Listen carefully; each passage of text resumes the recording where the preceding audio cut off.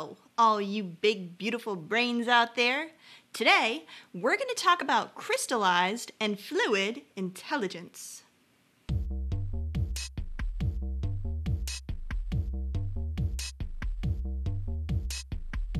Before we get started, take a minute to subscribe to Psy vs. Psy. Help out your friendly neighborhood psychologist while I tell you all about crystallized and fluid intelligence. Enter the snapback to general intelligence.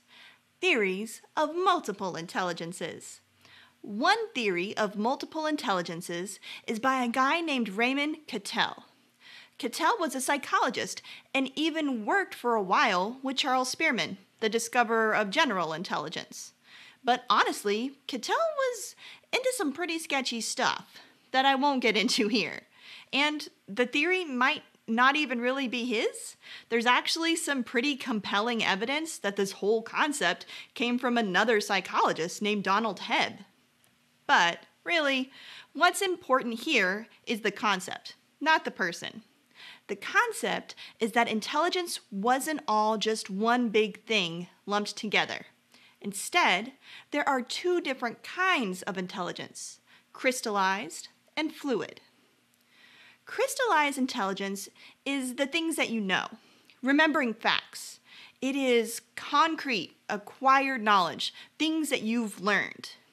If I were to test your crystallized intelligence, it would be a lot like the standardized tests that you're used to, like spelling tests or a history test, or even the most widely known crystallized intelligence test here in the US, the SAT.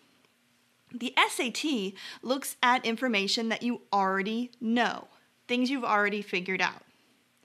Fluid intelligence is how you think abstractly, how you problem solve. So, when you're faced with something to do, can you figure out how to do it?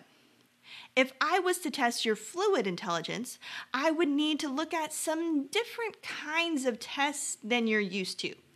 Like, say, a pattern recognition test, where I give you a long string of a repeating pattern of shapes and then ask you which shape comes next. The one all the colleges and university students will know about is the ACT. The ACT measures not what you know, but what you can figure out.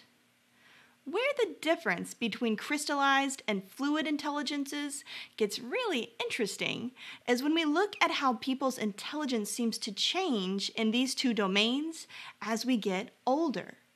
Crystallized intelligence increases with age. So the older you are, the longer you've had to learn, and the more you can rely on what you've already learned. The older you are, the better you do on behavioral tasks associated with crystallized intelligence, like history tests or crossword puzzles. You can use what you know. But fluid intelligence tends to decrease with age. So older people aren't going to do as well on these type of thinking outside what you already know types of challenges. How do we know? Well, a lot of it is thanks to a giant long-term study at the University of Washington called the Seattle Longitudinal Study that's been going on since 1956. Every few years, they bring in the same participants and a few new ones.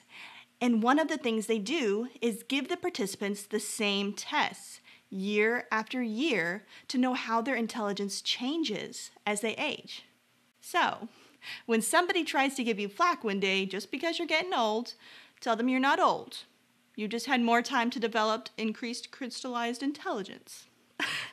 If you want to improve your crystallized intelligence, make sure you subscribe to Psy vs. Psy so you can get all of our other videos and you can learn all about the science of psychology. Until next time, keep thinking, and I'll see y'all later.